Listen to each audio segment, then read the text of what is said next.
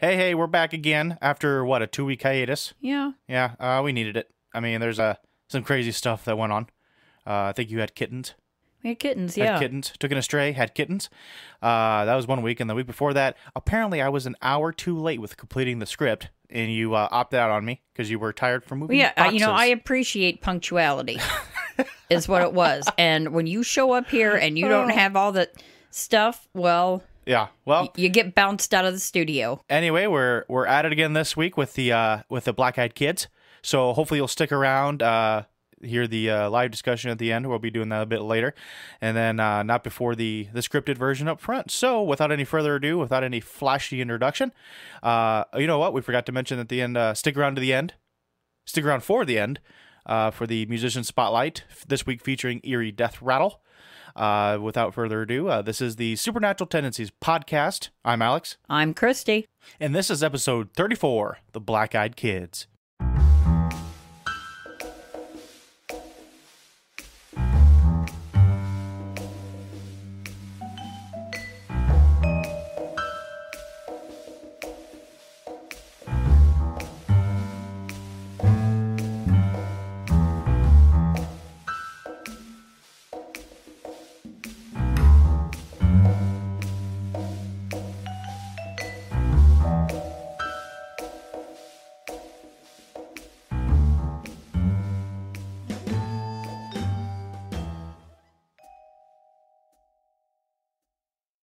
There are many archetypal human fears. Spiders, snakes, and heights are among the top.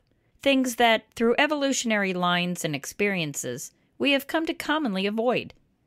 But what we're going to talk about today tends to ride the line of our basic instinct to protect and nurture, that is, children. Kindchenschema is a term that describes the attributes that endear babies to most people. Attributes including forehead height, a chubby face, and an eye-to-head proportion, larger eyes typically being considered cuter. The black-eyed kids' eyes are one of the reasons they seem to repel individuals who encounter them. As we will see today, whatever may be the driving force behind this strange phenomenon may be using our own psychology against us. The real questions are why and to what end? Admittedly, the case of black-eyed kids, what we may shorten to BEKs at some point, may be more of a modern urban legend than anything. Muddying the waters are numerous creepypasta stories that seem to be thrown in at every corner, not really identifying themselves as fact or fiction. If you are unfamiliar with what creepypasta is, it can be boiled down to this: a story told mainly through internet forums, most recently through Reddit, for example, that is meant to scare you. A lot of creepypasta stories are used as writing practice for some people, and are never really admitted as such. This brings us to the interesting case of the BEKs. It is possible that they have been brought into the limelight of popular interest on the back of this possible fictionalized writing practice of sorts. Black-eyed kids aren't the only one in this same boat, though. Figures such as the Slender Man would also be in the same family of stories. But how can we decipher what are actual encounters from a high school or college writing assignment? If the writer is talented enough, it may be tough. We have to start somewhere, though, and we shall start with what the Black-Eyed Kids are exactly. Thankfully for us, their name does most of the work. They are children typically ranging in the age from 7 to 16. Their skin has been described as pale and sometimes olive in color. Obviously, from their namesake, they have black eyes. Completely black eyes. From quote-unquote reports, the sclera, being the white part of one's eye, of these children are overtaken entirely by blackness. No discernible iris or pupil can be distinguished. But these are not the only defining characteristics that may be unsettling. In fact, the oddest thing about them is nearly unexplainable. People who have encounters with these underage entities describe a crippling fear or an extreme uneasy feeling surrounding these children.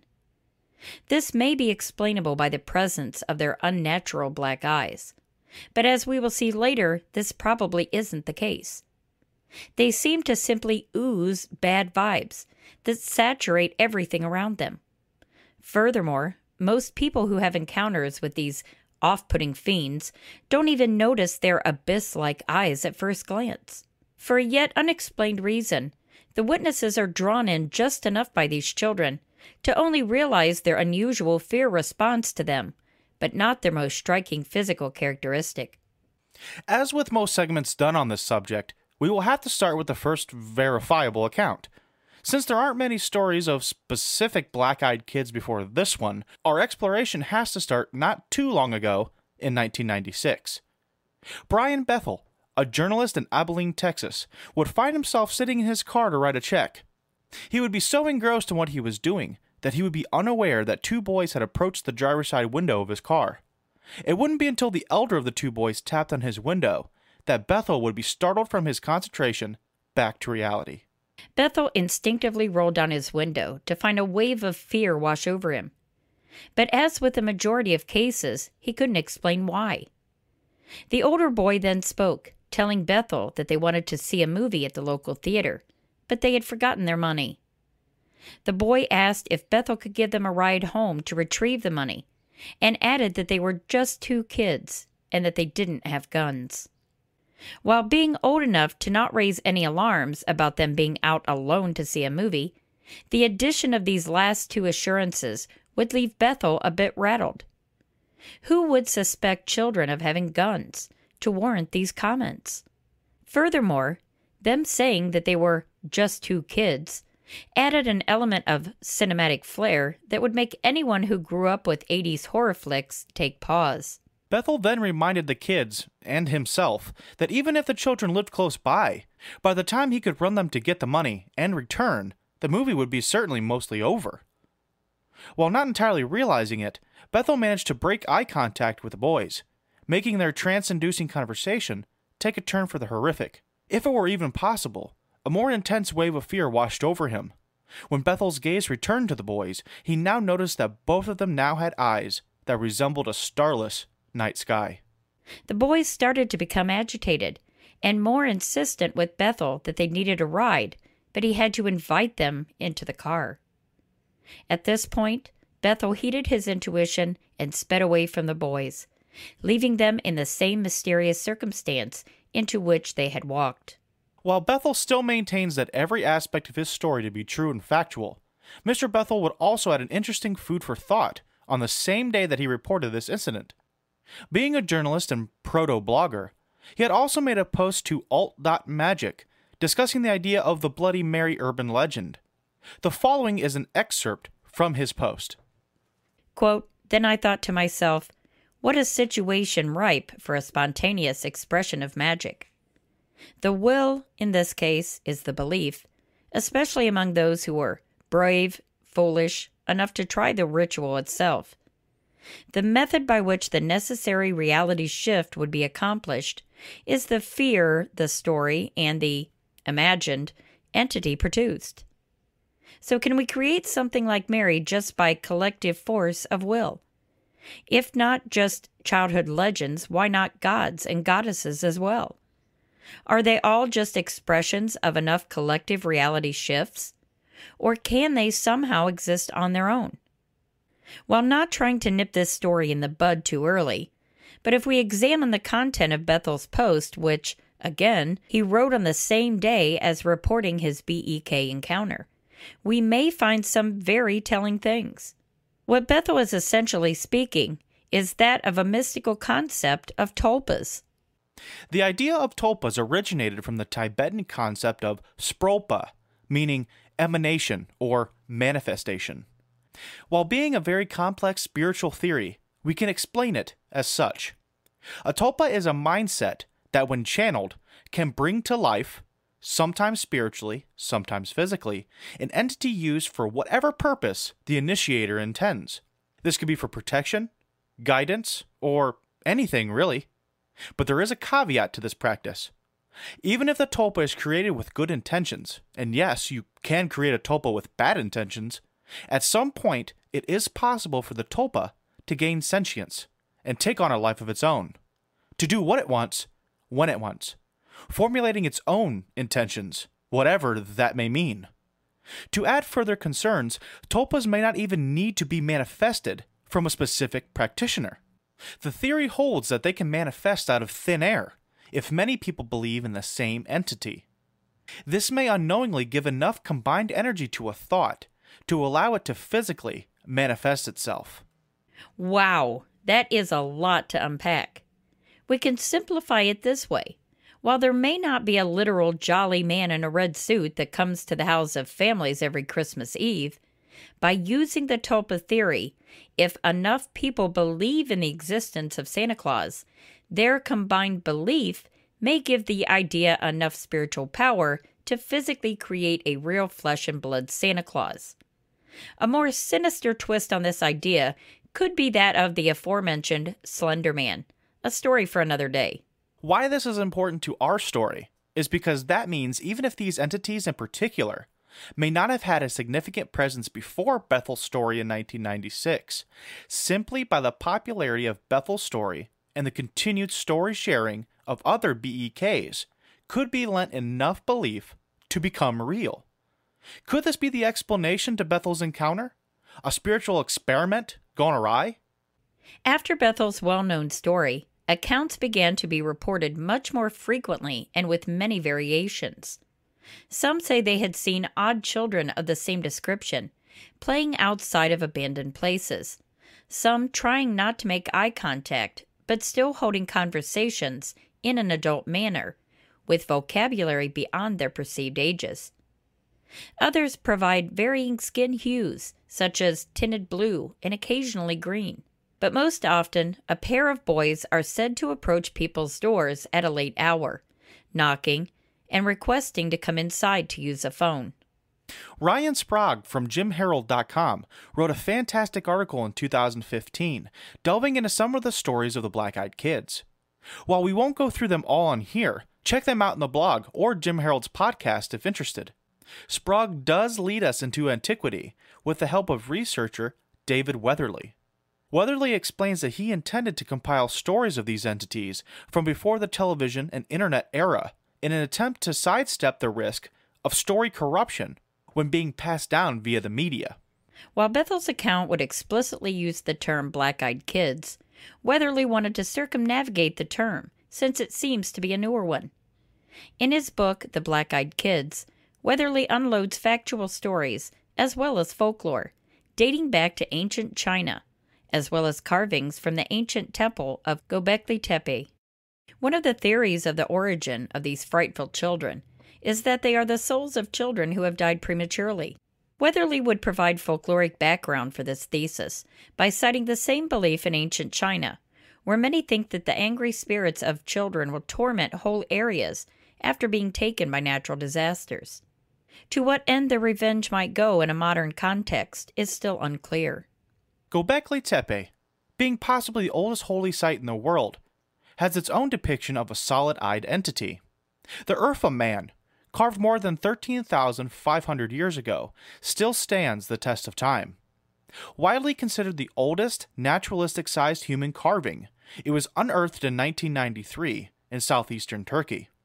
Standing at almost 6 feet in height, the Urfa man dons a V-shaped crest across his chest and has his hands crossed across his pelvis. But the most striking feature may be his eyes. Inset holes house 2 carved obsidian marbles, if you will, giving the sculpture an ominous feel. Viewers of the statue have expressed how, upon seeing it, an uneasy feeling washed over them. Could this be just a universal human trait to get the heebies from holy monocolored eyes? Or is there some connection with this statue from long ago and the alarming adolescents with black eyes of today? We're not quite done with our examples from antiquity just yet. The book Your Haunted Lives, The Black-Eyed Kids, written by G. Michael Vassie, recounted native Iroquois legends known as Atkin. Vassie describes the Atkin as such. Quote, the Iroquois Indians believed in a dark power called the Atkin that could take over children, and an evil one who would mate with human females to produce black-eyed, chalky-skinned children. These children were killed by the tribe soon after birth, and burned to stop them from resurrecting. Children wandering alone in the woods could also be taken over by Atkin, who would reemerge with black eyes and pale skin, acting nervously while repeating themselves over and over. Their goal was to destroy the tribe and infect all the people with Atkin. Demonic entities, vengeful spirits, Anyone's guess is as good as the last at this point, but let's put the cherry on top as far as theories go. With all the reports of a special, invisible barrier that seems to prohibit the BEKs from entering unless permission is given, one can't help but think of another creature who is held to the same standard: vampires. Whether by some unspoken covenant that can't be broken, or being held in check by an innate spiritual wall of protection, both creatures can't seem to simply barge in and take whatever it is it wants. Any witness must be willing to participate in whatever mischief may ensue. While being overwhelmed with fear, one can simply close the door or drive off to avoid much more than goosebumps, at least as far as we know. But why? How? Even if one isn't overly religious or faithful to any deity in particular, it still appears to be an unbreakable bond that can only be bargained with by acceptance. We can also connect the trance-like state that witnesses appear to be placed under while speaking with the BEKs. This sounds vaguely reminiscent of the vampire's folkloric capability to silver-tongue their way into the hearts and bloodstreams of many. Although this is seemingly where the similarities end, since no one has come forth stating that they have busted out a mirror to find a lack of reflection from the pint-sized nightmares, we can't be sure. Until the day someone has the opportune moment to throw a handful of garlic at a duo of pushy, demon-eyed pre-teens to see if they fall over themselves like the archetypal 1950s housewife at the sight of a mouse, we'll leave this one open for debate. To be honest, if we wanted to talk about every story involving the BEKs, we could make a 10-part series. And while we would love to do these entities that amount of justice, this seems to be a bit overkill. To that point, we'll leave the story searching to you. But we will leave you with this. Among everything that we've covered thus far, we haven't really discussed what happens if one were to oblige these suspect children. Most of the stories would only allude to the idea that those who have met terrible ends, and thus are not able to tell about it. Although one purported story would describe the possible fates of those who do. The following story was emailed to weekandweird.com. Let me start by saying that I know how hard this all will be to believe. But now that things have taken a turn for the worse, I started looking for stories similar to mine, and found Week in Weird. I feel like I should share this story with someone, and your website seems like the right place. I made the mistake of letting the black-eyed kids inside, and now I'm worried that I might die because of it. I hope this will be a warning to everyone who is ever in the position to make the same mistake that I did. I live just outside of a rural town in Vermont. It's a tight-knit community where everyone knows one another, and people don't lock their doors at night. There was never really any need to. A little over a year ago, I woke up because I heard a loud banging on my front door. At the time, my husband and I lived in a small home on a dirt road, just off the rural route into town. It was the middle of a snowstorm and the nearby hills can get very slippery in the snow, so I thought that someone might have been in an accident and broken down. It's happened before. When I looked out the window, I could see that our motion spotlight was on. I could see that there were footprints in the snow that had come from our road and into our driveway, but there was no car anywhere. The snow was still covering the road, and no one had driven on it for at least a couple of hours. Our front door was obscured from the window, but I could see that someone was standing out there. I wasn't sure what to think, so I woke my husband up just to feel safer. While I was telling him what was going on, the banging on the door started again, and my husband went to answer it while I stood in the hallway. When he opened the door, there were two children standing in the snow, looking toward the ground. There were a boy and a girl, and could not have been more than 8 years old. They were dressed strangely and had odd haircuts. The girl's hair was very long, straight, and the boy had a dated haircut that almost looked like a bowl cut. They weren't dressed for winter, and my first thought was that they must have been Mennonite children, but as far as I know, there was never a large community of Mennonites near us. Thinking back on it, I know that my normal reaction to seeing children in a snowstorm would have been to rush them inside and bundle them up with some blankets and hot cocoa. But that's not how this felt. The children were very unnerving. They would not make eye contact, and when my husband asked them if everything was okay, they asked if they could come in. My husband looked at me like, "What do I do?" And I asked the kids where their parents were. "They'll be here soon," is all they said. It was around 2 o'clock in the morning at this point, and so the only reasonable thought in my head was that there must have been an accident or these kids got lost. As much as my instincts told me not to bring them inside, I did it anyway. I went into the kitchen to make them some hot cocoa, while my husband took them into the living room. While I was fixing the kettle, I could hear my husband talking to the kids. He was asking them if they were okay, where they came from, how far they walked, if their parents' car was broken down, things like that. But they always answered, "Our parents will be here soon." They spoke in a sing-songy voice. They weren't afraid to be in a stranger's home at all. I started to notice that our cats, we had 4, were all hiding except Pigeon, who was in the kitchen with me. Normally, our cats are very curious and friendly, and we have to be careful that they don't run out the door when we leave. This time, none of them even tried to see who was here, which I thought was very strange. All of the hair on Pigeon's neck was standing up, and his tail was puffed up while he looked into the living room. When I bent down to pet him and see what was wrong, he hissed and started growling and backed up until he had hid himself under the kitchen island. I have never seen him do that before. When I walked back into the living room, the kids were sitting on the couch as still as can be, but my husband was holding his head in his hands. I asked him what was wrong, and he just said that he felt very dizzy all of a sudden, but he was fine. I turned back to the children to give them their cocoa, but when they looked at me, I gasped. It took everything inside of me not to drop the mugs and run away. When they looked at me, their eyes were completely black. They had no whites, just giant black pupils. When they saw that I was scared, they stood up and asked if they could use the bathroom.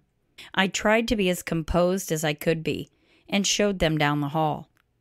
They went into the bathroom together, and I hurried back to my husband to ask him if he had seen their eyes.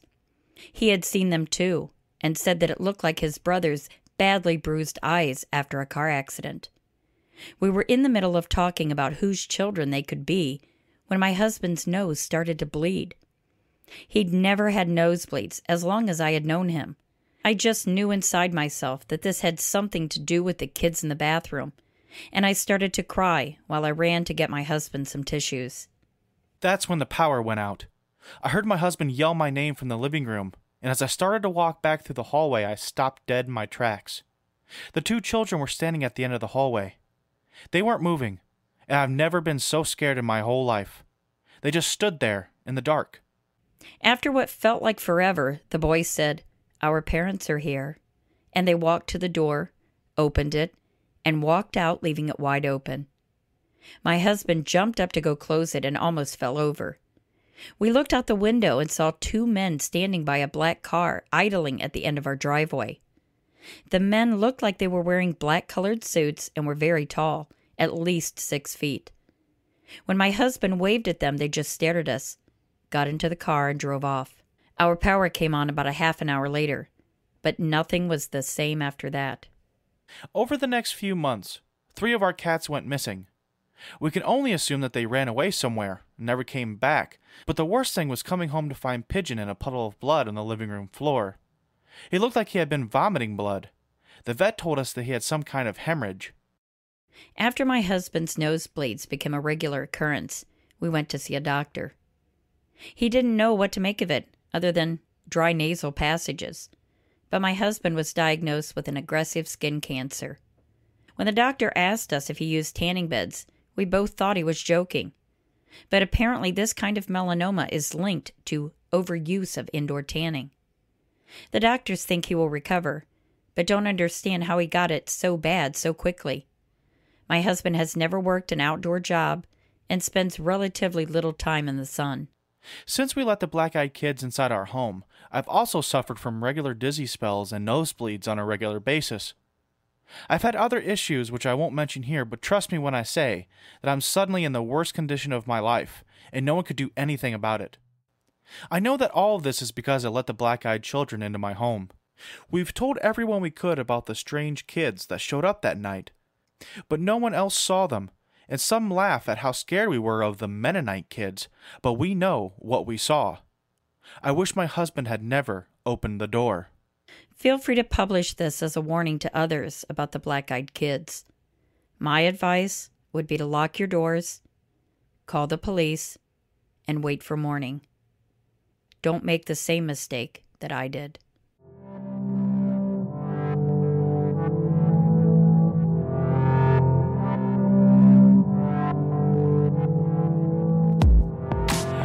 Oh man, is that the end? Yeah, Where are we at? that's the end. Do we start now? We Who are started. you? Where officially? are you?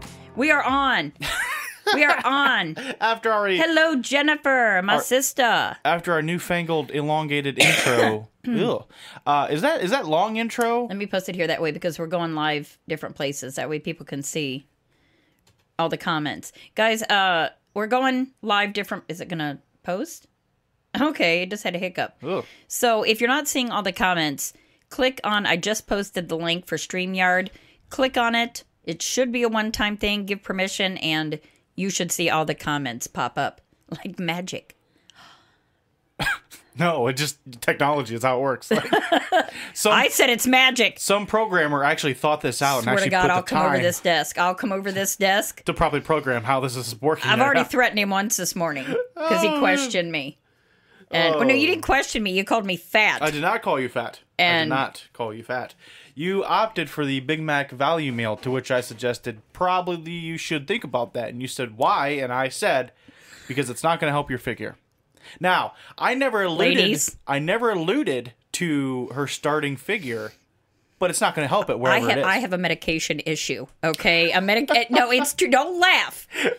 Because this medicine it causes joint pain and it makes you gain weight. But you want to help So I'm like, unless you want to see 183 pounds coming at you in a blaze of fury, buddy, you will shut your lip. Do you know what helps that? A shload of mac sauce. Helps. It does. Oh, Trista, go, if you click on it, go at the top of the page over to the left, and I think, well, you're on mobile. Search for it. You'll find it. Oh, how helpful of you. She's like, thanks. First off, we already had kind of addressed this in the narrative, which you people won't hear until Tuesday. You gotta listen to it. It's a really good script. But we did start off the introduction for the script this week as kind of explaining our 2-week hiatus there. Week 1 of the hiatus, I had the script mostly done. This was actually kind of an in-depth script.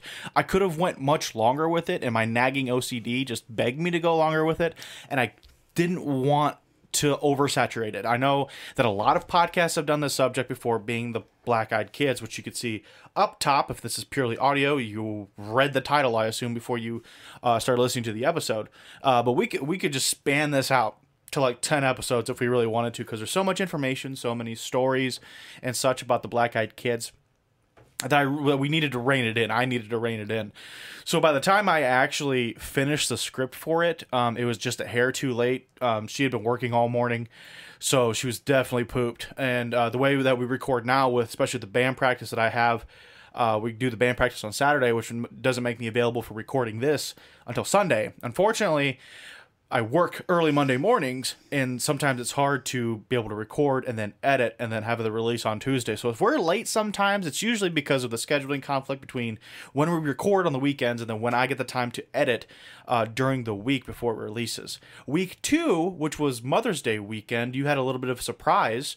Do you want to quickly tell them about that? Yeah, we had kittens. No, we had this stray cat that was kind of hanging out around our house. She's been here for like months, and she even tried climbing. She like climbed up our house and tried climbing in the window. Like, she was determined. And so I don't even know, but we knew she was pregnant, and we couldn't leave with that little cold snap we had. Excuse me. We didn't want to leave her out in that, with kittens. So we brought her in, and lo and behold, it was that next day, that night, we went to bed, and she climbed in bed with us. Oh, cool. She's going to sleep with us. How cute. And we woke up at 4 a.m. She had already popped out 2 kittens right there in bed with us. So that was a good time. No, it was. It was awesome. It was awesome. But since you were up so early. Oh, yeah. We were like, that first couple days was just like crazy. Yep. I made it over. I think we had lunch, and you're like, man, it's got to be nap time. Yeah, because And we didn't have any Yeah. sleep. Like, we didn't go to bed till like 2:30, and then she Yeah. was, hey, let's Yeah. have babies at 4. But all are healthy. She didn't lose any. Yeah. So they're all behind me back there. They have a little corner in the walk-in closet. So They actually have the whole closet, kind of, pretty much. yeah, pretty much. She's still trying to pick them up and take them. Well, yeah, that's what we got up this morning, and my husband was taking the dogs out. And, like, first thing I go in, check on the babies, our little kitty nuggets, as I refer to them. And there's only one. She had 4, and there's one in the box. And I'm like, ah! So I ran outside. You can picture that, me in my nightgown running outside. And I'm like, there's only one kitten in the box. And he's like, ah, shit. So, and then so we're searching all through the house. Where are these kittens? Because we can't hear them meowing or anything. And they're a week and a day old now at this point. So, if you're on my personal friends here on Facebook, you know that we're going through remodeling in our house. So, of course, where does she hide them? She hides them behind the 15 sheets of drywall in the living room. Yeah. So guess who was moving drywall this morning? Yeah. Yeah. But they're back Wasn't in their me. It was Daryl. I didn't do it. Yeah.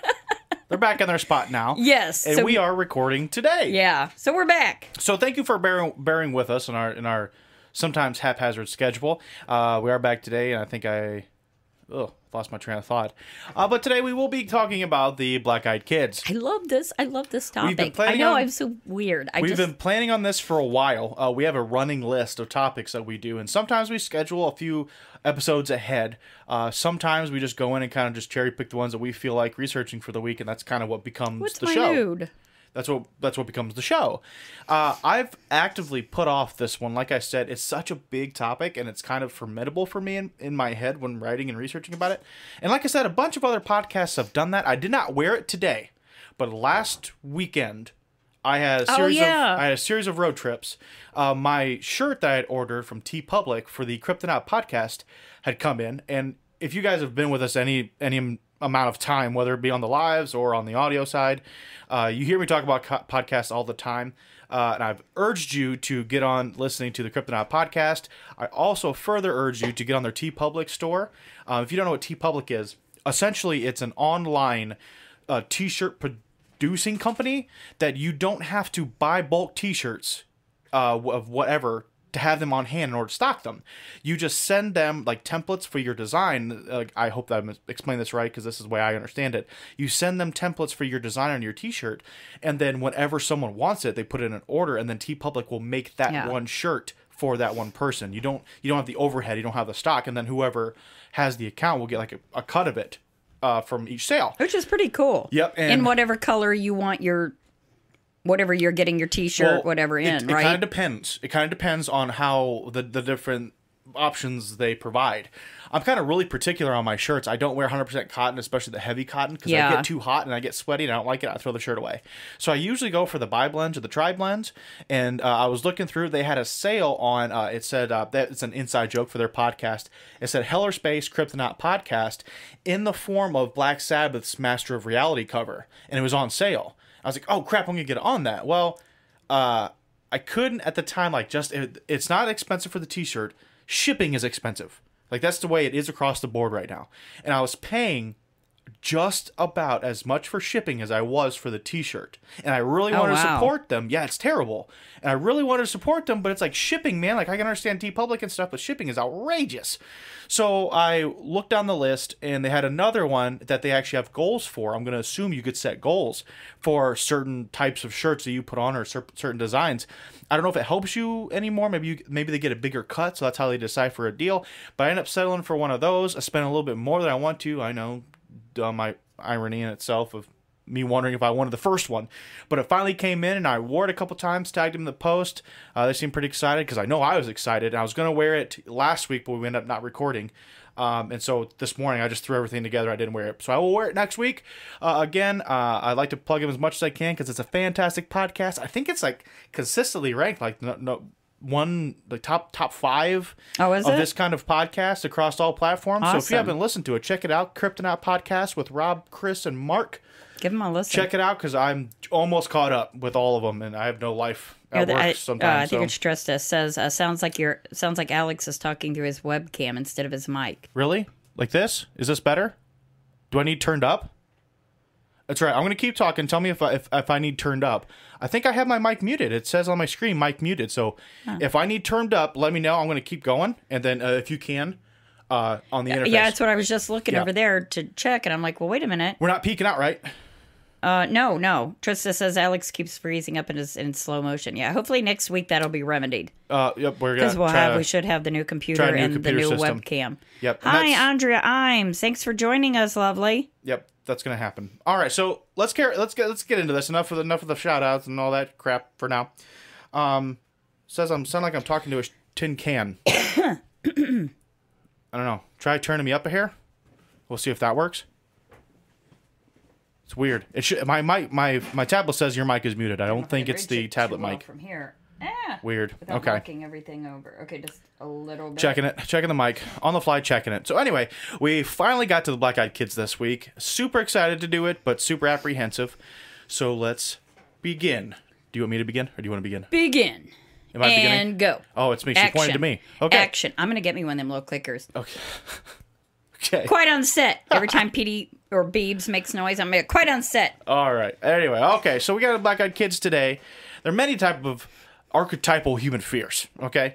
We got spiders, snakes, heights, things that like we can all, even if we're not particularly scared of spiders ourselves, it is a common human thing, and we can kind of understand how people would be scared of these things. The thing we're talking about today, being the Black Eyed Kids, tries to override our natural inclination to want to help and protect children, because these things are freaky as hell. There is a term that describes something's cuteness factor, if you will, and I'm going to butcher it because I'm terrible at German. It's Kindchenschema, which would be a term that describes the attributes that endear babies to most people. Attributes including forehead height, a chubby face, and an eye-to-head proportion, being larger eyes being typically cuter. And so that's why you see like a lot of cartoons with a lot of bigger eyeballs. Yeah. Right? Because it's usually cuter, right? Yeah. In a sense, cute. And there's a proportion to that eye size to head size. Because if we get into like the atypical gray drawing that seems I was just eerie, going to say that, yeah. it's not just about the big eyes, it's about the proportions of it. Mm-hmm. So, with that being said, with the eye proportion, the eyes are the most striking characteristic of the Black Eyed Kids.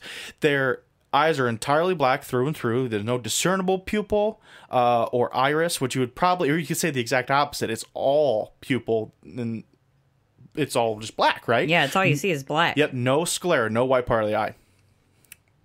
I don't know where we want to begin with this because we kind of backtrack in there. Okay, so for the origins, we started out first off by saying that a lot of people shorten the term Black Eyed Kids to be EKs, and we probably will do that a lot. Which, by the way, I had to continually fight myself from saying Black Eyed Kids, which to me kind of sounds like a 1990s. I was just gonna say boy band. Like a 1990s movie trying to emulate a 1930s setting of like a vagabond gang of children that just fight all the time. Just, we're the Black Eyed Kids. We're the Black Eyed Kids. You make them sound like the little munchkins We're the Black Eyed Kids from Munchkinland or something. I imagine We represent the lollipop guild. with their derby hats and their suspenders. Yeah. And they got the pushed up. The lollipop guild. Yeah, that was the name of them. Yeah. I guess that's what I'm thinking of. They kind of creeped me out though when I was little. I'm like, oh, that's not right. That little one with the handlebar mustache. Woo! And it's like a grimace, but it's not a grimace. I know. Anyway, so the origins of the Black Eyed Kids can closely be related to creepypastas being circulated on the internet. If you don't know what creepypastas are, and I think there was another podcast, I can't remember which one it was, that actually went into the origins of the term creepypasta, but essentially it comes from the copy and paste of the old AOL days. So if y'all don't remember AOL, it was the internet where you actually had to dial up, right? So you would get on the internet and it would take place with your phone line, and it would be like calling through your phone line, as opposed that annoying. Oh my god. And it would Connecting, denied. yeah, and it would drop. Or you'd be on the internet searching on what you would look for, your freaking Angel Fire websites, and then all of a sudden, like, you would hear the phone ring, and like, oh well, there goes that got kicked download. off. All right, but that's so where we much for started. my Napster download. Yeah. Not that we were all doing that. Been downloading this song for 2 days, and you ruined it. I put it on before I went to bed. It was almost done. Oh man, it was terrible.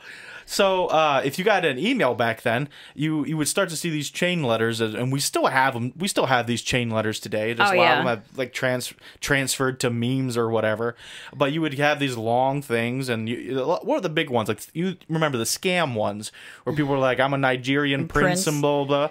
But this wasn't exactly like that. It would be like a story someone was trying to tell you, and a lot of times it'd be like a warning. Like, what was the one with, like, I remember one with it was an urban legend, but I remember this one's distinctly being a copy and paste story of like the roaches, the roach eggs and Taco Bell stuff. Oh yeah, I forgot about that one. Yeah, there's something with Taco Bell stuff having roach eggs in them or something, and you'd eat them. They would grow inside your cheeks or something. Well, they kind of do the same thing now, but you get them through Messenger. Through Facebook Messenger, you're forever getting those. Yeah, so that's the kind of thing we're talking about, where the Black Eyed Kids popularity really got started, where these copy and paste things, and the term eventually spread to creepypasta. Now, the thing we want to mention about the creepypastas, and especially nowadays, it's not so much in emails, like you said, maybe the Facebook messages would have them, but also Reddit is a big thing now. Now, the big difference between a lot of these older copy and paste stories that you would get from, emails and such. Did I just see something from Kimbo? Yeah, Kimbo said, "Hey." Hey, Kimbo. One of the big differences between the old copy and paste stories that you would get your email and the Reddit nowadays is a lot of the Reddit forums. If you don't know what Reddit is, because I don't do Reddit a lot, it's just a series of what's called subreddits, and you can make like anything into a subreddit. Like, we could have a group called the Supernatural Tendencies group subreddit, where like it would be essentially like an internet forum just for us within Reddit. So a lot of these stories started coming into Reddit, and it could be about anything. And the problem with that is like, especially with Reddit, like, you don't need to cite anything. A lot of these things are just for fun. So they would write stories, and they would be like writing practice. And that's the hardest part about researching these Black Eyed Kids stories, is trying to decipher whether or not this story is an actual verified account that someone's trying to share, or if it's just essentially writing practice. Yeah, for a story someone made up. Just trying to scare you, just trying to have fun and practice their writing skills. And that's essentially what it is. 9 times out of 10, it's not even really malicious. I mean, really, there's a term called shit posting nowadays, and if you don't know what shit posting is, it's just, you're doing stuff to piss people off. That's all you're doing. Yeah. Right? It just to stir up debate. I think I lost my feed. That's essentially what it could be. Even if not all out malicious, it's just something to do for fun. So I think I've dropped both feeds for me. Hold on, let me... Oh, nope, it's loading. Okay, it says having trouble connecting. Can everybody still hear us and see us? Let me know. There it goes. I just want to make sure. I'm Hopefully, still not up. On my end, it's... On my end, it's booping. I got my patented Sam's Cola. Try not to string the audio listeners along too much. I think we're back up now. So like I said, that's the hardest part about researching for this, is trying to decipher the legitimate accounts between those and our Reddit shitposting, which is essentially what it is. Yeah. So if we're gonna go back to an originating story, and we're gonna come back to the ancient stories, the antiquities, but for now we're trying to keep to the actual label, the term Black Eyed Kids. And the first time we really see this Black Eyed Kids term would be in 1996, not too long ago.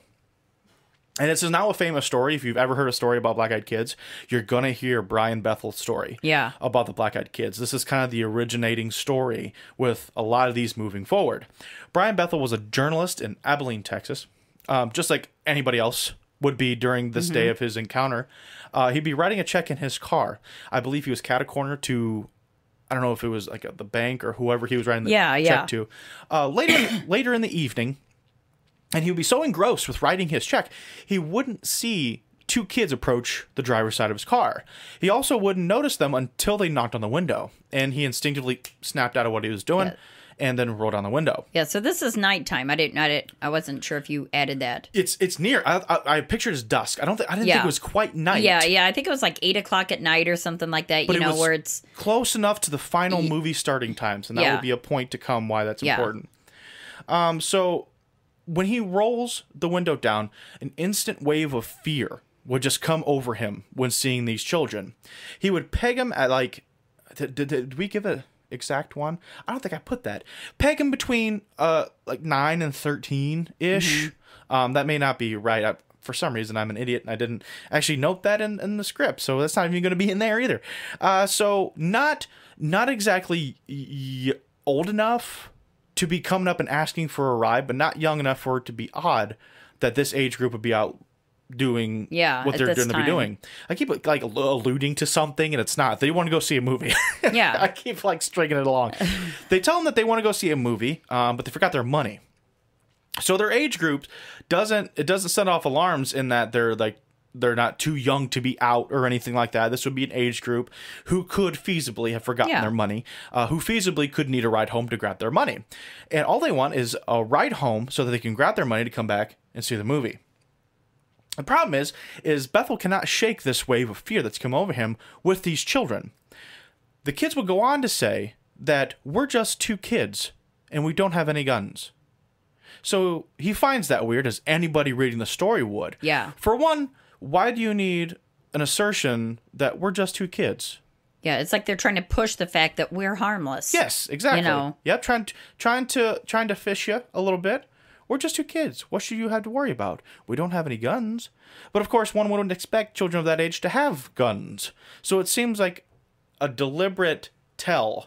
Well, and it almost feels like these kids are expecting you to be afraid of them. Yeah. What normal little kid like that is going to be expecting a grown man to be fearful of them? Yeah. You know what I mean? Yep.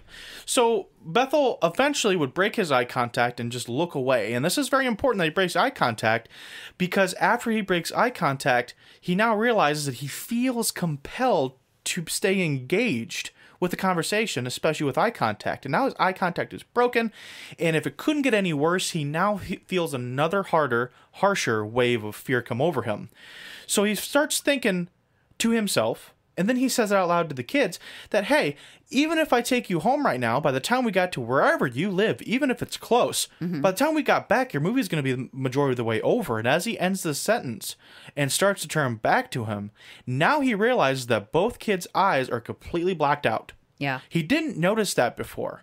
And with many of these cases where someone said they had experienced something like this, and always keep in mind, like I keep saying, from the start, with a lot of these stories, whether they're creepypastas or not, it's hard to decipher whether they're real or not, but this seems to be the reoccurring theme, whether or not it's a made-up story or whether it's purported to be a true story, that the first thing that people notice when encountering them isn't their eyes. It's the overwhelming fear, the uneasiness that for no reason why they should have this toward these children. It's not until sometime later, and usually after breaking this eye contact and then coming back to eye contact, do the people who encounter these children or see these all black eyes. So that's another interesting one.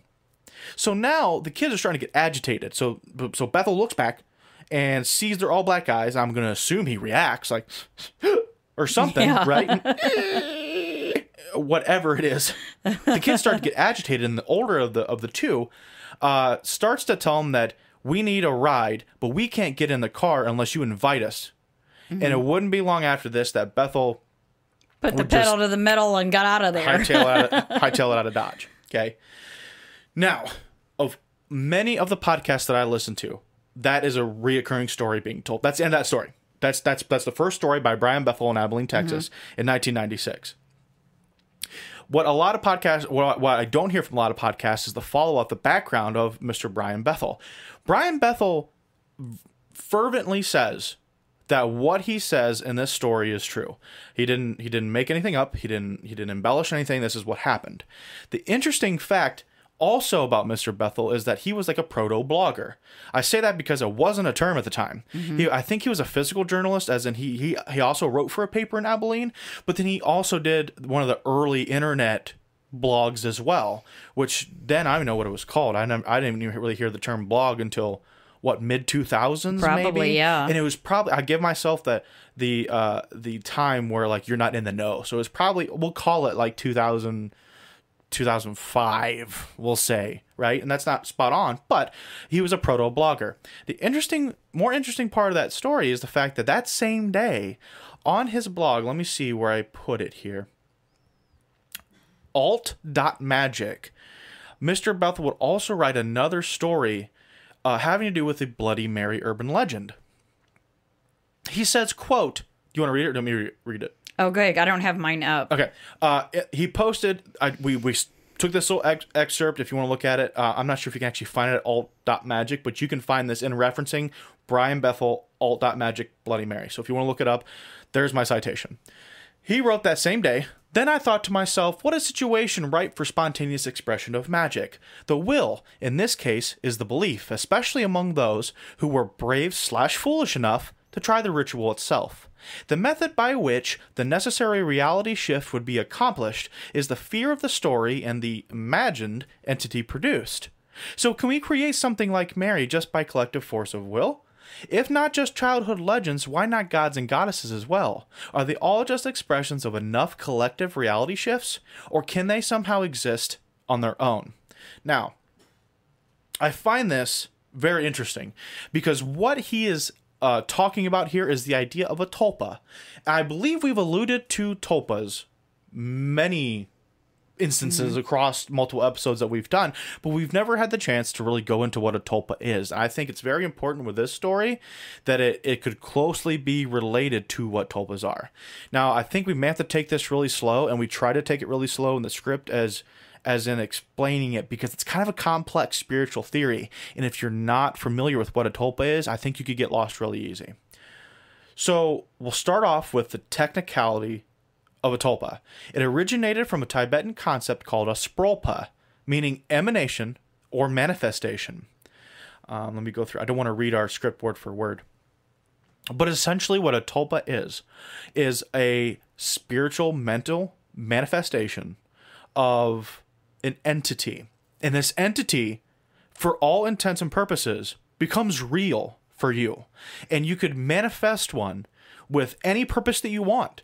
You can manifest it for guidance, for protection, for anything. In fact, by anything, I mean you can use it maliciously. You can create, to go after someone. just like it, maybe a common like voodoo concept of like the doll or something like that.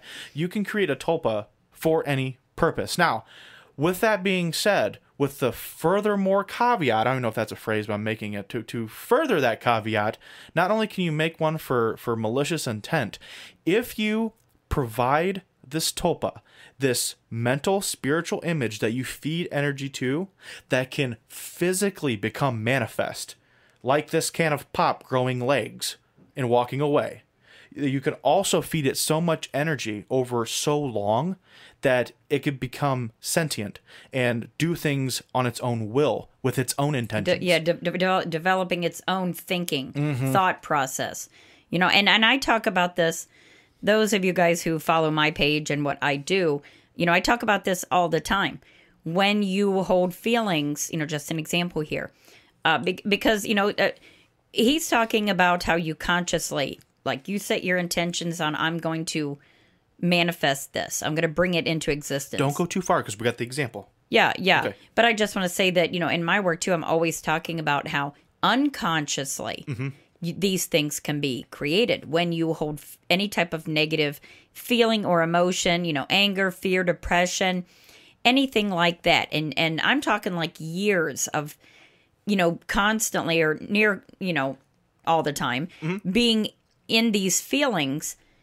You can unconsciously create this physical energy, and it can get so strong that it will disconnect from you and then just kind of go on its little happy hunting way. So, you know, again, it's the same line of how these things come about or possibly come about. Yep, and the scariest part about when it detaches itself and starts to have its own agenda Yeah. is that there's no real recognizable set of morality or ethics No. to it. Whether or not you're religious or not, whether you pertain I don't know how to say this part, whether or not you ascribe where you have received your morals and ethics from, whether it be a religious Religion, book yeah. or some awesome do-it-yourself guide, whatever it is, you've gained your morals and ethics, and it's been applied to your soul, to your humanity.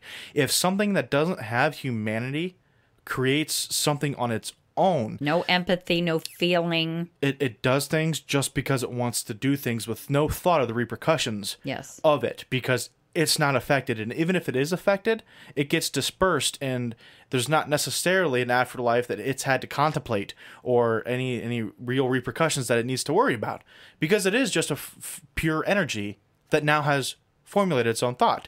That's very confusing. So let's put it in a way that you may understand a little bit better, because Well, kind of even further, it's now a physical energy on its own who now has to feed. However you want to look at that. okay, yeah. Because any and all types of energy, they require more energy to keep going. Yeah. You know what I mean by that? Yep. Yeah. Nope, so that makes now sense. you've got this ball of negative, let's say negative energy, anger, depression, fear, just kind of floating around, and it's hungry looking for a food source. Yeah.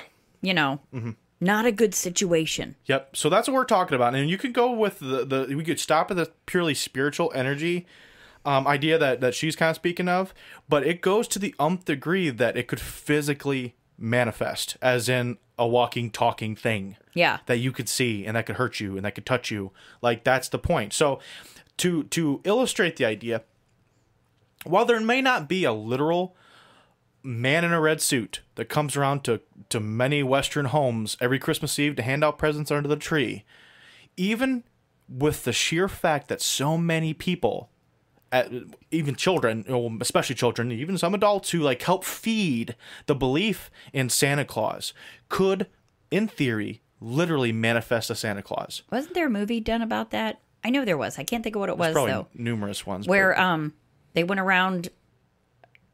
If the kids of the world, if all the kids of the world didn't believe in Santa Claus, then he would disappear. Isn't that Santa Claus with Tim Allen? Maybe it was. I don't remember. Don't their belief like they made the energy go down? I didn't think it was Tim Allen. I think it was. I remember it had little Jack Frost. Yeah. I don't know. It's one of those movies Either way. Turtle made me watch. Either way. So, in theory, Santa Claus could physically manifest, and there could be a real Santa Claus just from the massive amount of people who believe in this figure that most likely at one point, at least the way we perceive him today, was purely imaginary. Yeah. One step further, could be another example would be like Slender Man. I mean, and we won't go too far into it because that would be technically a whole new episode. But even if Slender Man was not real before all the stories started to circulate, with so many people possibly believing that there is a real Slender Man, that belief could manifest a physical, real Slender Man afterwards. Which is the point, which is why I want to explain that, because this could be the point with these black-eyed kids. Even though we do have stories from antiquity of solid colored eyed figures, black-eyed kids in particular are I want to say sparse, because they are there, but in this particular setting are kind of few and far between.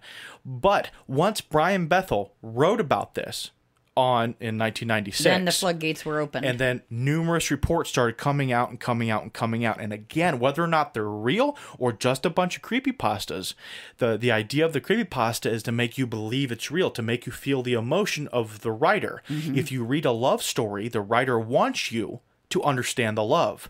In this case, the writer wants you to be scared. So whether or not this is real or not, if you believe in these black-eyed kids as being real, we could all unintentionally feed into a collective idea that could manifest and become real. So that was the point of this first part of an explanation. And so we're kind of jumping the gun with kind of seeing what's kind of, going over what theories we have.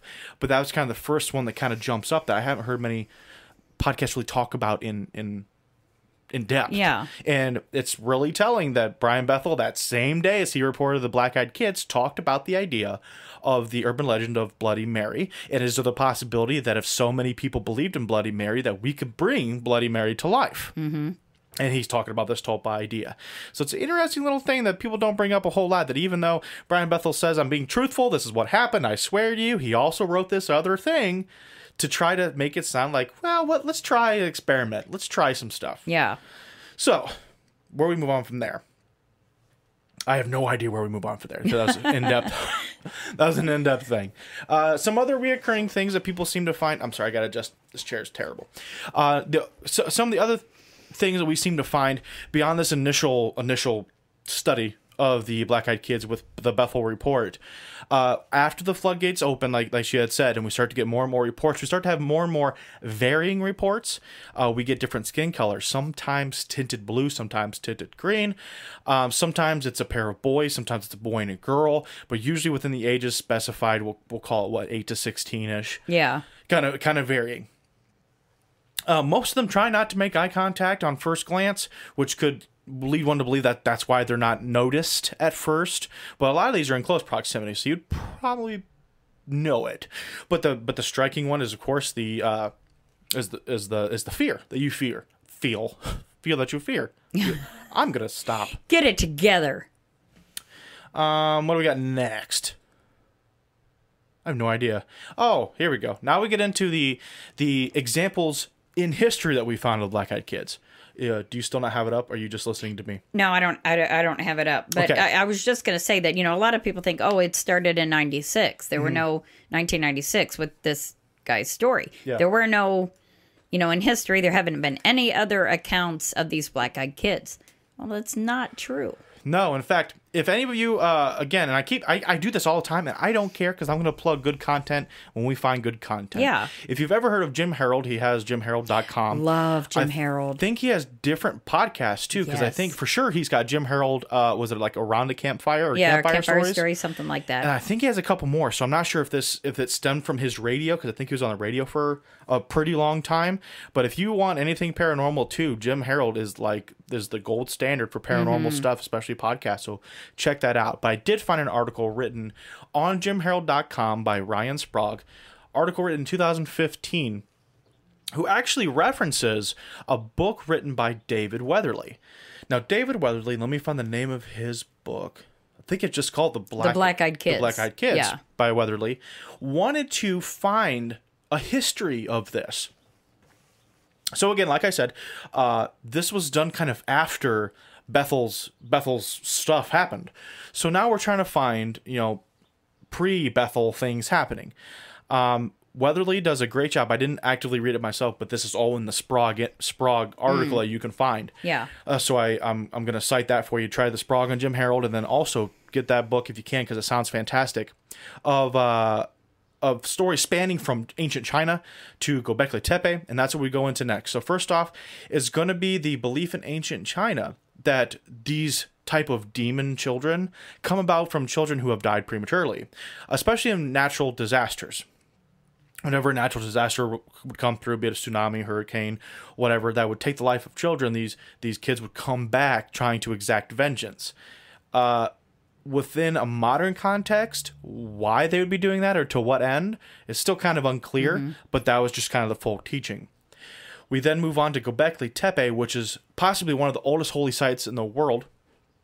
And they've also found another solid-eyed entity carving there called the Urfa Man. I have not heard about this until I started doing this research, right? The Urfa Man, carved more than 13,500 years ago, still stands, and I think they've uprooted it. I think they took it to a museum or something. It's not in its original setting anymore. Is almost 6 feet tall, and it's the oldest naturalistic-sized human carving. It was unearthed in 1993 in southeastern Turkey. He dons a V-shaped crest across his chest, and he's holding his hands like across his pelvis. But the most fantastic feature would be his eyes. His eyes are carved out and inset with two carved obsidian marbles. And people say upon looking at it, oh, Ember says hi. I was just going to pop that up there. Two carved obsidian marbles are placed in the sockets of the eyes. And a lot of people, I shouldn't say a lot because we don't know how much, but people have said that upon looking at it, they feel uneasy. It's gross feeling. Now, whether or not it is clearly just an archetype, a scary thing to have a monocolored eye thing looking at you, or if there is some connection between the black-eyed kids of today and then an entity or entities that people may have experienced as far back as Göbekli Tepe is still kind of unclear. But I found that really crazy. If you look up pictures of the Urfa Man, you can find them really easy. They have multiple pictures. You can look at different angles. Coming a little bit further in time, we find Michael, how'd you say it? Vassie? Michael Vassie, writing about the Iroquois Indians in his book, Your Haunted Lives, The Black-Eyed Kids. Oh, G. Michael Vassie, I'm sorry. And he has this quote. I'm going to read this quote to you. I believe this is from Your Haunted Lives, Black-Eyed Kids. The Iroquois Indians believed in a dark power called the Atkin that could take over children, and an evil one would mate with human females to produce black-eyed, chalky-skinned children. These children were killed by the tribe soon after birth and burned to stop them from resurrecting. Children wandered alone in the woods, could also have been taken over by Atkin and would reemerge with black eyes and pale skin, acting nervously while repeating themselves over and over. Their goal was to destroy the tribe and infect all of the people with Atkin. So now we're having this more robust story. I mean, like I said, with a lot of these stories, most people don't let them in, whether it be their car or their house. They don't let them in because they don't feel really good vibes from them. Yeah. And then they notice the scary eyes. So now the Iroquois Indians had this idea of the Atkin, which is this evil force, taking over children or impregnating women to have like these demonic children that do have an agenda. Their agenda is to infect the tribe and to infect everybody with Atkin, which is sounding more and more like a virus now. So we don't really have a lot of those. Now, one believer could say that we don't have the stories of what happens after they let people let them inside because it doesn't end well. Yeah. So this is our first glimpse into like some of the mentality possibly with these entities. So are they demonic? Are they vengeful? Geez, your guess is as good as ours by now, right? Yeah, you could even question, is there some type of extraterrestrial, outer-worldly thing going on here? Yep, and let's wait on that one. Because the one right before, because we're going to have a story kind of connecting that, because that's another big theory with extraterrestrials. But the one we could talk about before that is the idea of this, and I allude to it by saying this, there's got to be some type of invisible, unspoken force that stops them from just coming in, right? Just coming through your car window or coming into your house. They need permission, which sounds an awful lot like vampires. So we have a lot of podcasts cover the vampire theory. We haven't had any sightings where someone's whipped out a mirror. I think I'd seen a meme the other day that wouldn't work today because of the composition of the mirror. Something with mirrors being backed with it silver or something? Oh, back in olden days, yeah. But now they don't make mirrors the same, so in theory, vampires could have reflections today. Yeah. But regardless, and the interesting part about this barrier is that there's not really any real religious context that a lot of these experiencers put this situation into. So whether or not you're completely non-religious or you're absolutely the most religious person in your religious sect, nothing is really brought up as to a deity naturally or innately protecting you in order for you to mess up to let them in. But that's kind of how it seems. There's some natural unspoken law of the world, whether or not it be supernatural or deity based, that says we can't do this unless they let us. Yeah. And that's where it is kind of odd. Now with vampires, I believe there is a little bit of a religious stance right? Because they're Little demonic. crosses and So there's a lot of things involved with vampires that would initially not allow them to come in. You're protected by God. So with your house being holy because you worship God, they can't enter in unless you give them acceptance. But at the same time, they're wholly demonic and they want to come eat you. So why would that be okay? But that seems to be the reoccurring thing with a lot of tales of morality, right? You can do whatever you want. And that's the kind of the test that you're constantly put through your life, especially with these supernatural folkloric tales, is you'd be perfectly fine if you didn't allow it to happen, right? So that it just kind of falls into place. So are the black-eyed kids vampires of some kind? We don't have stories of anybody being drained of blood afterwards, but of course, if there were, and if they did a good job of it, you wouldn't know. Right, though? I mean... You wouldn't even know. You wouldn't know. No, that's true. That's true. Was there another one? No. So I ended it with a fairly tripping up long sentence for her to have to say in the script. But, It was ungodly. But until we have But I handled it with my usual finesse. I don't know if I can say it. It was really long. Here we go. Until the day someone has the opportune moment to throw a handful of garlic at a duo of pushy, demon-eyed preteens to see if they fall over themselves like the archetypal 1950s housewife at the side of a mouse. I thought you were going to say something. No. At the side of a mouse, we'll leave this one open for debate. And I got through it one time. It took her like 12. Now, I know it was long, but as I was like on my phone, and I was like, oh, yeah, that's good. I got to add it. Oh, yeah, that's good. I got to add it. Hold on, I think I got to sneeze. Oh, it burns so bad in my sinuses. God. Woo! That one hurt. It's still right there. I don't want to. You got it together. Come on. All right. So essentially, that's the basic end of a lot of the information that we provide in the script. And we kind of reassert the fact that we could go on 10 episodes with this and provide all the stories that we find and all the stories that you could find. But we're going to leave that up to you. If this is something that you want to research, you will be hard-pressed not to find one if you throw a rock on the internet and find the story of the Black-Eyed Kids. So you can sift through it, whatever ones you like and whatever you don't like. But we did want to add in this last story. And this last story, we just go in and we just read straight through because it is a long story. Do we want to read it again or do we want to condense it? No. Well, because it is kind of a long story. I would kind of leave it as you're going to have to check out the podcast. Because, I mean, it is a really long story. And we're going to leave it to them?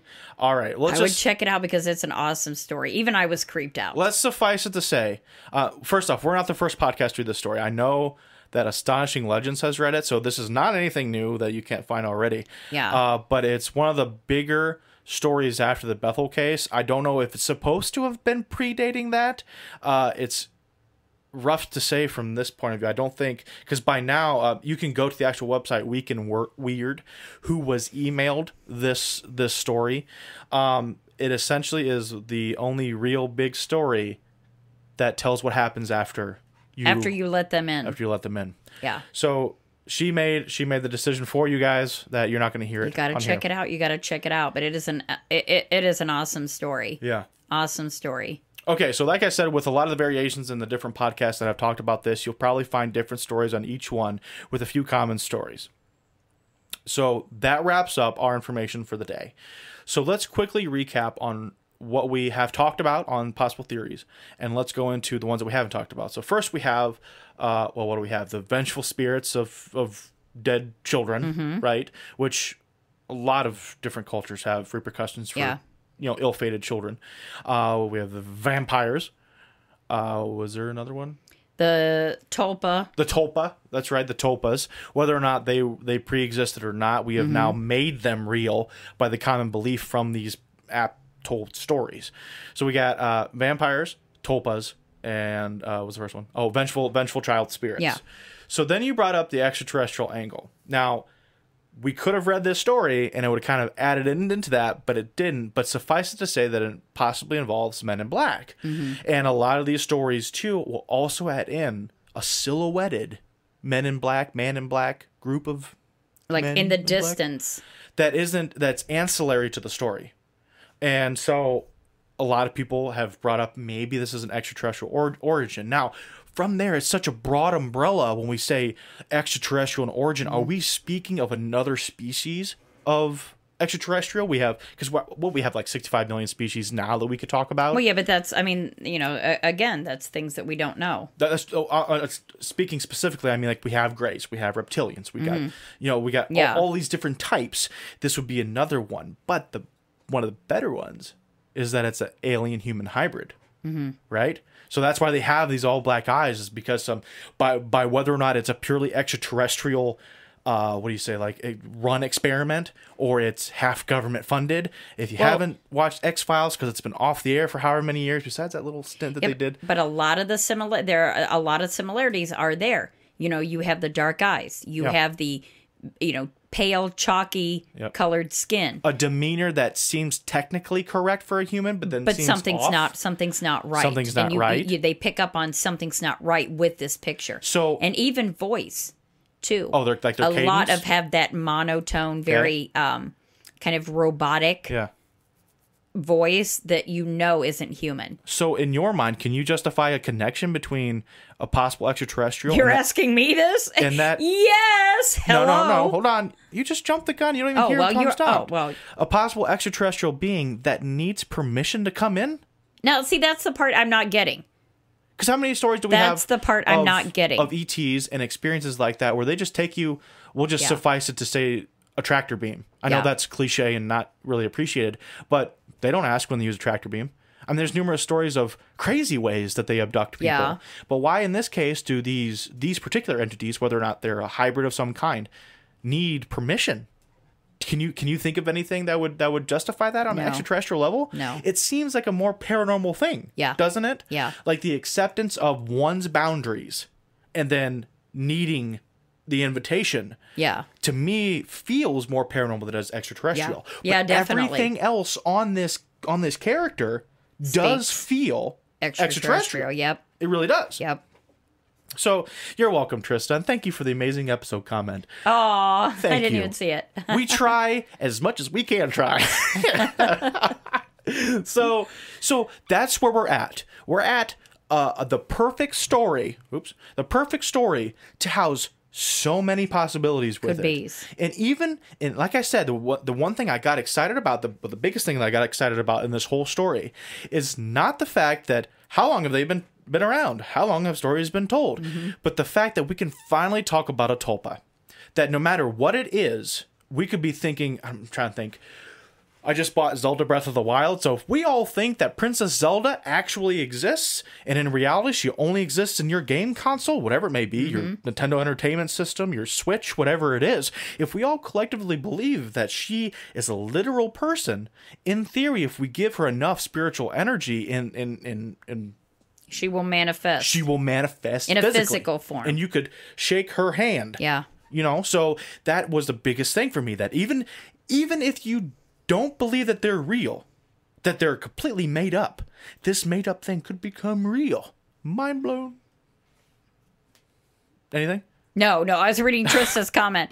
That's the Winchester salt circle demon kind of thing, right? Oh yeah, me and Trista slinging the salt. But what if it's not? But that's the thing. What if it's not? Because if it's a criteria of extraterrestrial all the way, which your salt circle won't freaking help. Not unless they're like slugs and you throw it on, they just sizzle. You know, so like, where do we settle? Can you settle on this? What do you think? I don't know. I really don't know. Like when I hear black-eyed kids, I instinctively make that connection with Men in Black, and this has got to be something extraterrestrial. Huh. Is it possibly that they need permission to cross through dimension? I don't know, because like you said, for people that have had contact with ETs, you know, it's not like they came down and said, would you be all right if we just kind of came every couple months and bloop, bloop, bloop. You know, there's not that conversation that takes place.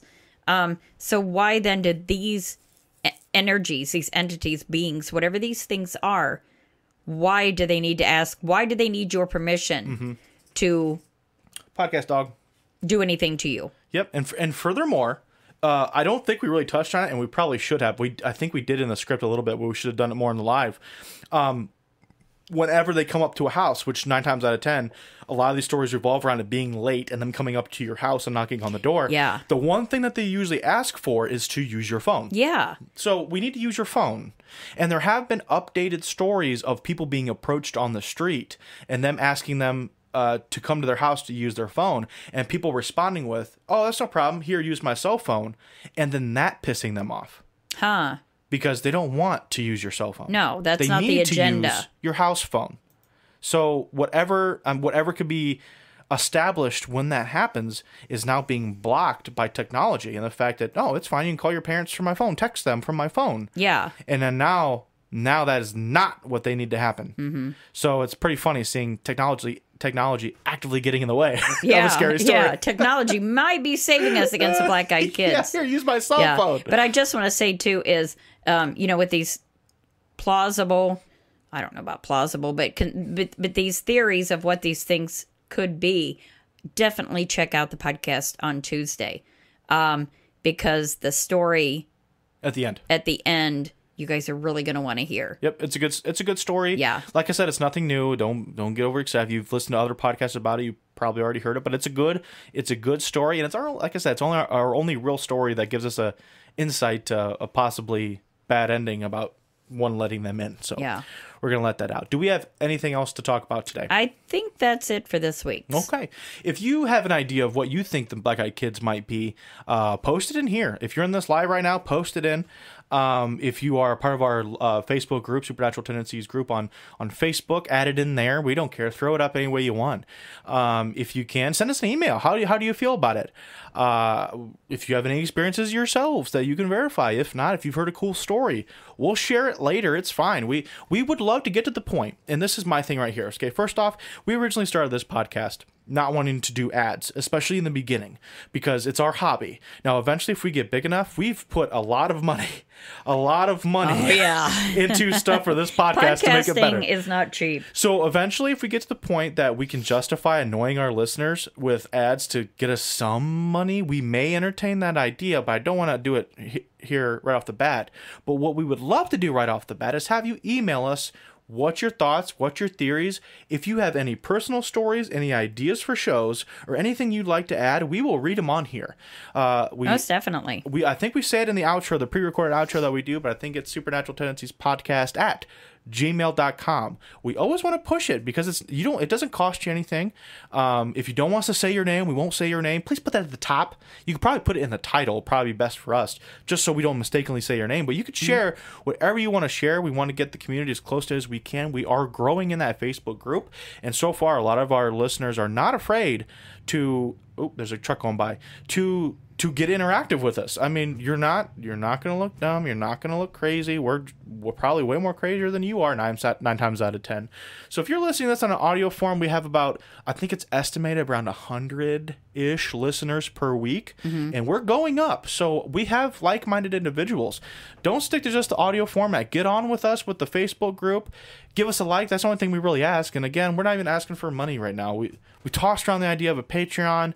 But again, we want our listenership to be kind of intimate right now. We don't want to bombard you with stuff.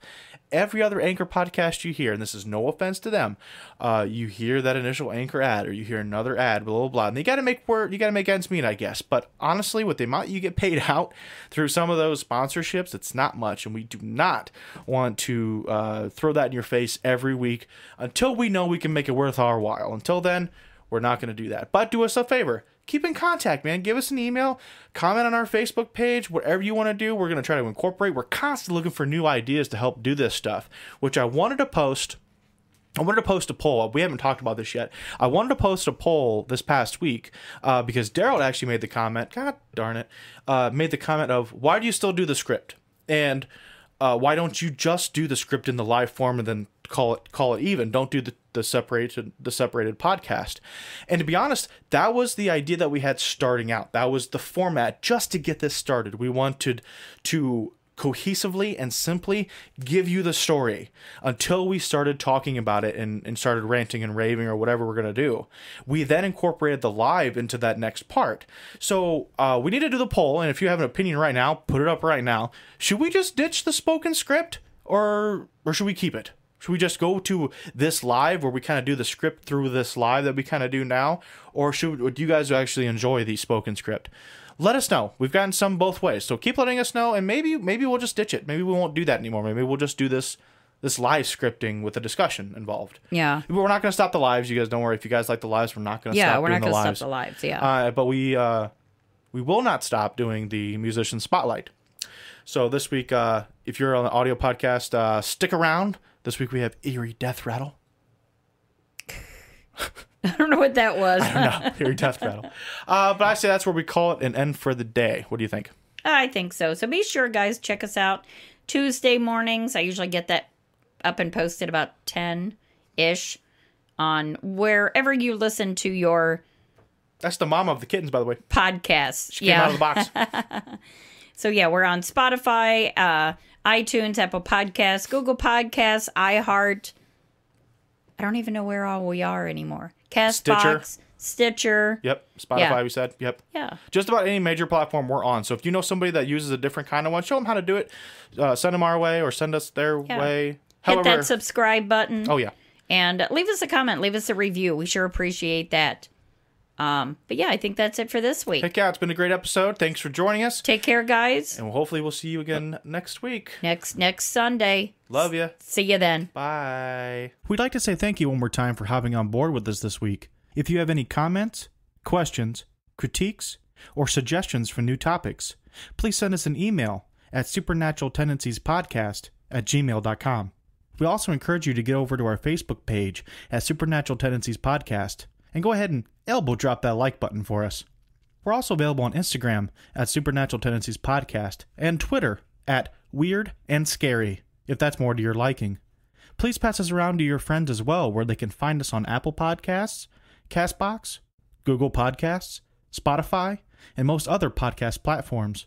And remember, if you're having any type of paranormal activity or extraterrestrial contact, I offer private coaching online via Skype or Facebook Messenger to assist you with those issues. Feel free to visit me at ChristyJohnsonSadler.com for contact information. Till next time, this has been Alex. And Christy. See you later.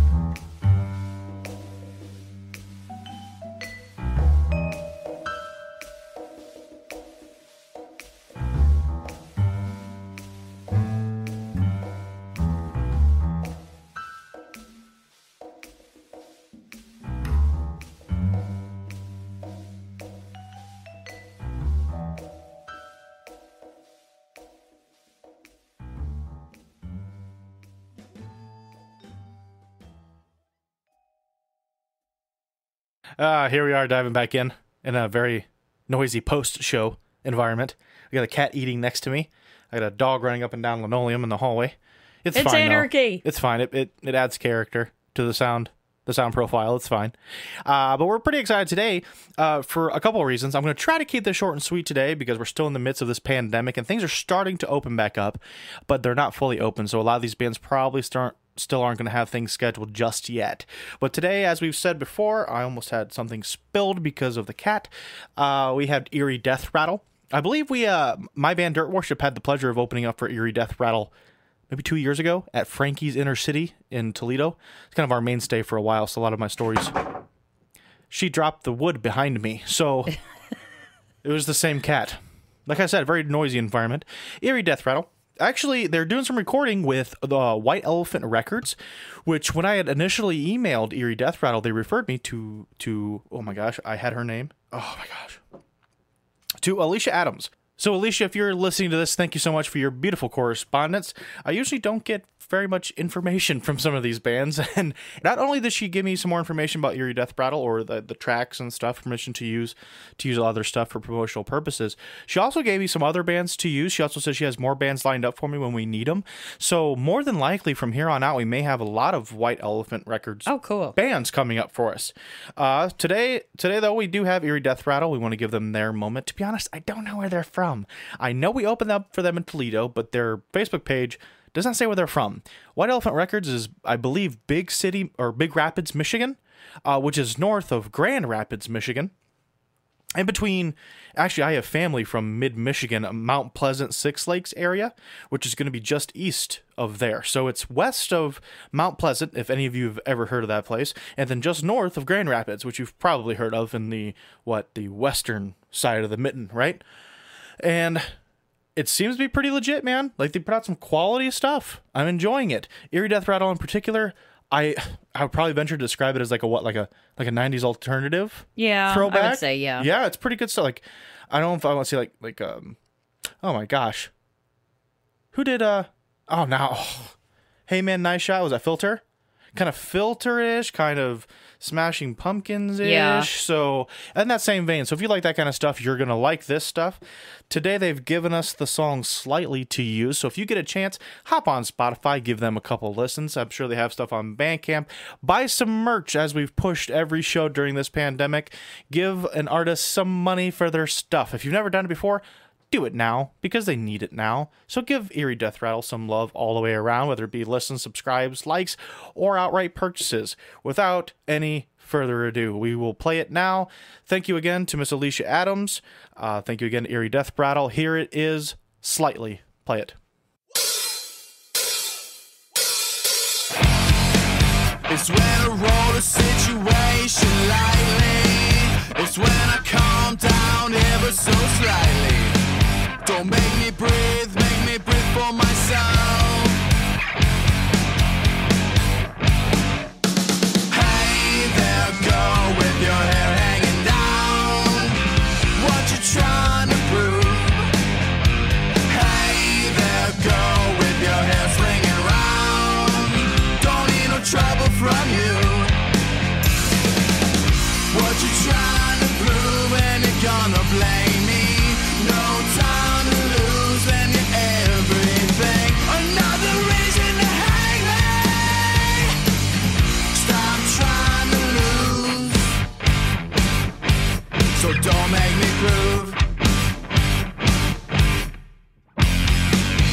No need to ask politely. I'm gonna go down ever so slightly. Don't make me leave by myself. Hey there, girl, with your hair hanging down. What you trying to prove? Hey there, girl, with your hair swinging round. Don't need no trouble from you. What you trying to prove, when you're gonna blame me? No time to lose, when you're everything. Another reason to hang me. Stop trying to lose, so don't make me prove.